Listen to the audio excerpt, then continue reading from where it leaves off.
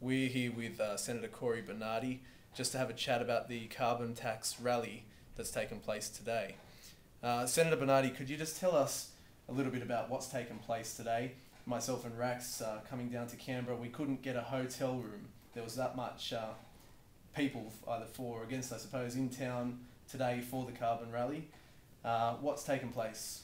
Well, it's an extraordinary groundswell of mainstream Australians that are campaigning against a new tax by this government.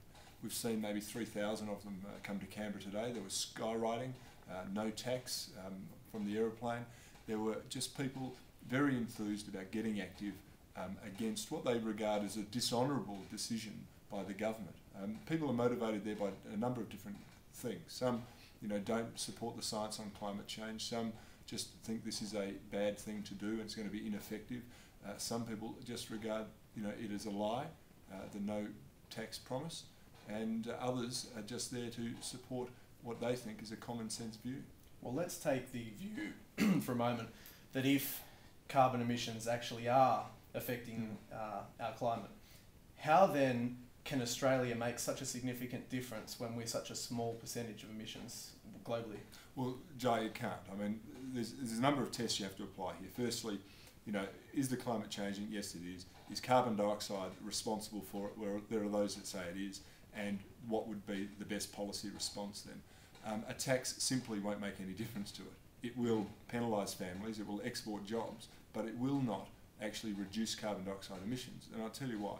Because every industry that's affected by it will, at some level, outsource their production or maybe even transfer all of their production offshore.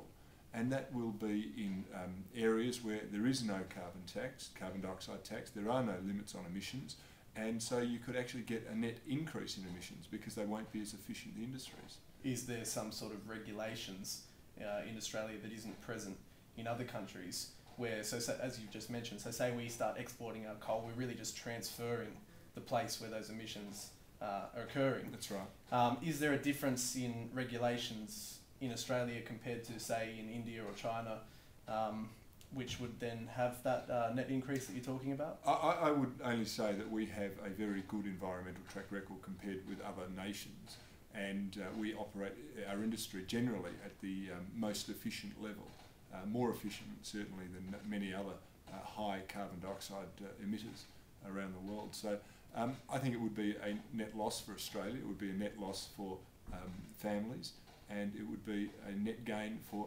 emissions internationally.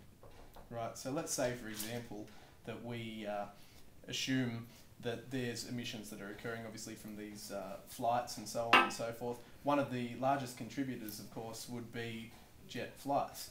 Now, if we've got politicians who are jet setting around the country, now these are politicians who are advocating this cause, is it not a bit hypocritical for them to be jet setting around the country in these high emission planes when there's technologies that are in place like Skype and so on and so forth on the internet, where they could conduct a lot of these meetings digitally instead of face to face? Look, there is certainly a case that those who preach the loudest for the global warming cause or the climate change cause, could do a lot more to reduce their own emissions. But politicians do have a requirement to fly. I mean, we have to get to Canberra and things of that nature. But as an interesting aside, one of the most vocal environmental campaigners is Senator Bob Brown. When Malcolm Turnbull was Environment Minister and Peter Garrett was a shadow Environment Minister, both of their travel and emissions were eclipsed by Senator Bob Brown, who was the highest emitter in the Parliament, from my understanding. That's quite an extraordinary record. So, Senator, you've taken a leading role in this debate. What is it that you're suggesting? Now, you've got your views on whether carbon is indeed a factor in climate change. What's your views in terms of the policy of what we should be doing to address climate change, if at all, and certainly taking into account the economic factors? Well, the Coalition actually has a direct action policy, and it's something that I actually sign up to. I know it's going to cost a lot of money because anything in this area actually does cost money. But I support it because it's going to be of net benefit to Australia. There's three aspects to it, I guess. The first one is that we want to replace some carbon in the soil, and that will, or sequester carbon in the soil. That will improve the yields, the fertility of the soil. That's a net gain for Australian productivity. I think it's an excellent thing. Secondly, we want to promote and offer incentives for more energy efficiency by industry, and I think that's a good thing too. Anything we can do to encourage industry to become more efficient is a positive for the country as well. And the third thing is we're going to plant a heck of a lot more trees. You know, trees suck in carbon dioxide and put out oxygen. So, you know, it does clean the atmosphere for us. And I think that's a net benefit too. I call them no regrets policies, because even though we'll be investing in them, if, you know, the science of climate change is debunked at another time, you know, we've still gained from the investment in these areas. And of course they're sustainable. Absolutely, they're sustainable. So, you know, this is the difference. We're interested in practical results. A carbon tax in itself will not reduce emissions as we've been through. It will just make things tougher for us, every Australian. Oh, that's very good.